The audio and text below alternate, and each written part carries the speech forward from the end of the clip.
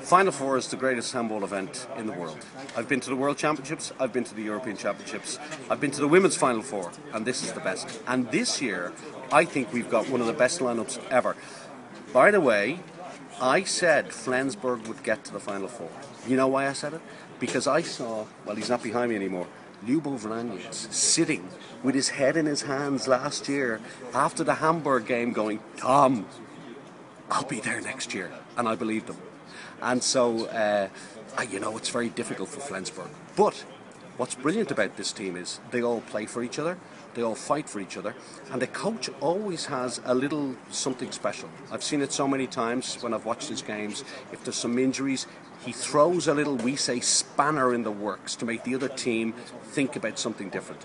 So, I like Gottfriedson, I like Mogensen. You've got one of the greatest goalkeepers in the world, Matthias Andersson. I really don't know any of the other players on your team. I think there's a little small blonde guy on the left wing, Anders Ekberg or something like that. He's a good player.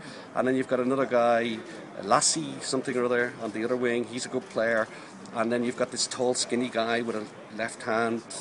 Is that Glandorf or Weinhold? I don't know which one that is. It's one of the other. No, I'm kidding. I love your team. And I love Carlson. The guy's an animal. You've got a good chance. But you're playing Barcelona. So, but viel Glück, Flensburg. Ich liebe dich. Thank you very much, Tom. You're welcome.